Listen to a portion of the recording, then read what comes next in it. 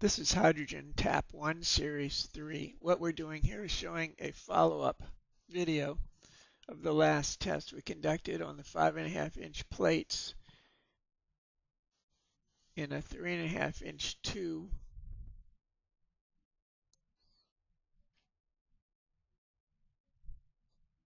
As you can see, the reason for this follow-up is because of the missing discoloration of the water. The water is clear. The last test was conducted using plain tap water and running on the same 12-volt battery supply. The amperage that was used here was approximately 15 amps.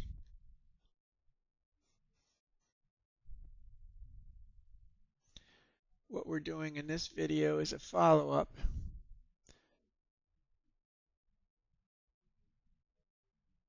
A complete check after the last test. Right now we're looking straight down the tube.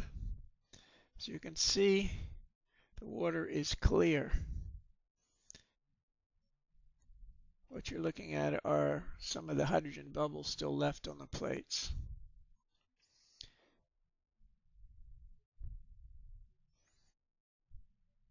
I have no idea why this has happened.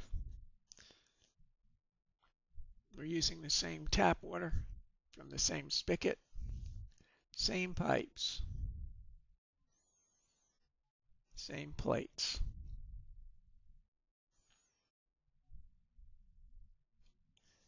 Any and all theories that anyone might have, I would appreciate. Again, this is the second half of the last test. What we're doing is checking over the plates after the hydrogen bubbles have dissipated in the air. The water is completely clear. I cannot see any trace of any discoloration.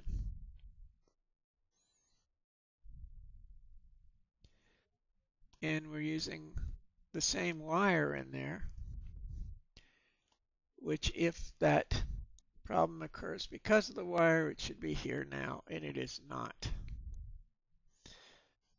The next test we're going to have is with that tube that you're looking at there closed.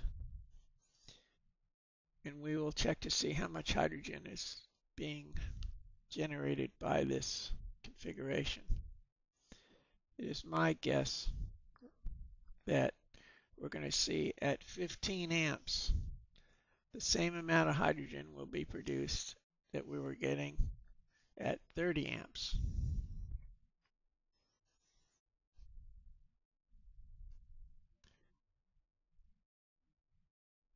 One of the reasons for the last test was to see whether we could operate at 15 amps in a system this close or closed.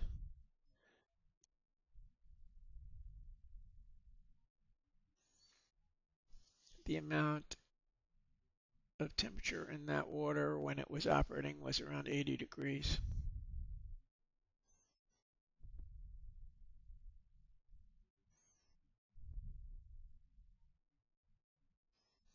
As you can see, there's not anything in that water.